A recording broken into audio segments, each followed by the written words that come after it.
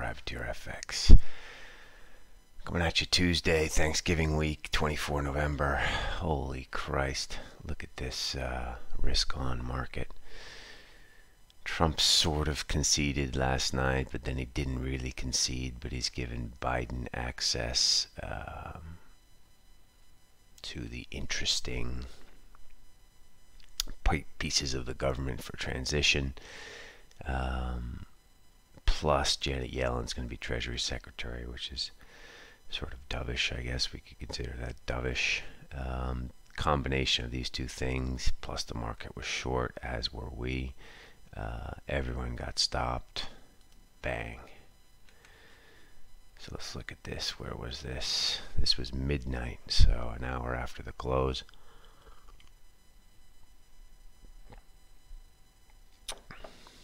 Into the Tokyo Open. Bang. 97 paid. Now here we are. Trading up at 05. Are we going to get up to 20, 30,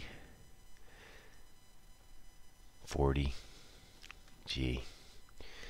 Kind of looks like it. But we'll see. Anyway, bygones.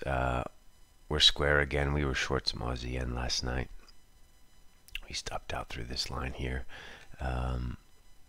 So we'll live to fight another day, of course. Let's stop looking backwards and start looking forwards here. Yesterday we were talking about bearish engulfing in Aussie. Seems hard to believe. 72.66 held like a rock. I don't even want to say it. This reminds me of the gold level at 1850. We talked about it. It resisted. Here we are again talking about it. 73.40. That's your bingo number in Aussie. Are we going to trade today with S&Ps basically 60 handles off the highs? Gee, you wouldn't be surprised if we did trade that today, so keep your eye on 73.40. Let's talk about Euro. We bought up through 90 yesterday. No drama, right? Because we had stop was in the right place on the way back down, back through 90. Toyed around up there between 95 and 05, but couldn't really get a grip on things. Kind of a doji day. Looked very, very bearish, but then we climbed back. Here we are at 50. Not sure what to make of it. The only thing that I can make of it is this trend line held again. This 10-year trend line. When that breaks, it'll be very interesting. If it breaks, one day it'll break. Now down at 119.42. The double top is at 21. Kind of looks like that's going to happen this year, but who knows? Cable just rat fucked everybody. Holy shit. Broke 12 in Asia. All the way up to 98. Bang. Bang, bang, bang. 132.63. How you like them apples? Every CTA in the world got fucked. You know, they enter at 12. They're leaving 30 pointers. 82 stop.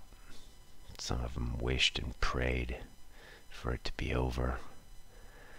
64 given at the fix. Bang. Sodom and Gomorrah. Ay. Hard to stay long cable, isn't it? Going forward, we're right in the middle here. Not really sure what to do. Don't mean to be talking about yesterday because we got to talk about today. Let's go to Euro Sterling. That level held, and that looks more interesting. This 61 level is, let's go to the dailies. Pretty interesting now. 1, 2, 3, 4. Yesterday was 66. Interesting stuff down there. Is Euro Sterling going to get plundered? Probably. but it all depends on Brexit, really. So if you're a Brexit news watcher, this is a level you need to watch. 88.60. Kiwi, we had some positive news overnight. I don't even know what it was. It was about some sort of adding the housing to CPI index. I don't even know. Mainly just stops got rammed. So everyone got short, put their stops above this 69.67, hoping for the 03, close below 03. Didn't get it. Bang, risk on. This is the Biden news. Wow, 70 points on that news, 60 points on that news. Ay, ay, ay, crazy town, right? Kiwi looks pretty robust here, right? Doji, close above. Oddly, feels uncomfortable, but you can probably be long Kiwi. Let's go to gold. Finally broke through 50 yesterday.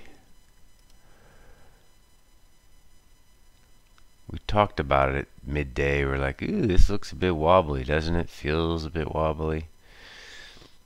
Had this big hour from 65 down to 35, and then has just continued. Gold is now in the buy zone, right? You got this support here coming up from these levels. So between 90 and 1020 really should be some consolidation here, and you might be able to buy gold. A lot of the comfortable longs have now stopped out, surely. Although I did notice that the JP Morgan guys bought some more yesterday at 40. I don't follow them super closely in what they think, because I don't give a rat's ass what they think. But the fact that they bought probably means there's a little bit more pain to go down here. And this won't be straightforward reversal. So careful on your longs.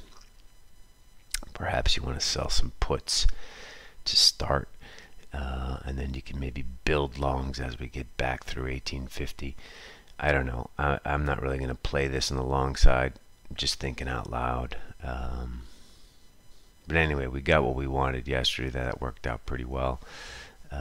And now we'll see if this holds at this support. If it doesn't, it could easily get down.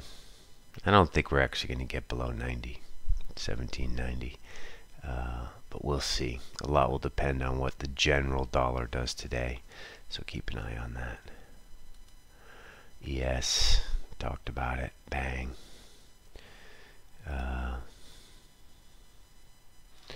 Man, she looked offered at 49 given yesterday, didn't she? Holy Christ. Trading up at 04 now. Not sure what to do with that. ZB never really got up to our key little trend line up here. This thing stopped. Yeah. Like a bitch in heat up there, right? Dogs fighting and screwing around. 174.10 topped it out. Gotta be short this thing. We're not short at the moment. Got some lonely offers up there. Bearish engulfed yesterday. I'll have to see. What we're gonna do with this. We're kind of in the middle of nowhere, so we're kind of just watching on the sidelines. But we like ZB lower. Bitcoin holding up. It's holding up here. We'll have to see how she does. Kind of a doji-esque day yesterday. Down through 18,000 looks like trouble, but also up through 19,000 looks like bliss. So I don't know. You want to be core long Bitcoin, as we've spoken about. You might as well lighten up here, right? We're up over 100% on the year. Just makes sense from every risk metric that I've ever followed to lighten up here. Anyway, no real data today. Nothing really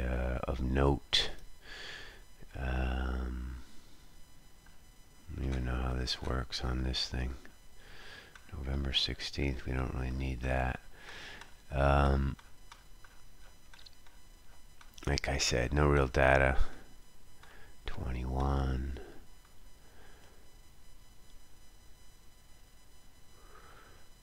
We got German GDP, nobody cares. Business climates out of France, nobody cares. IFO, people kind of care, but not really. Case Shiller today.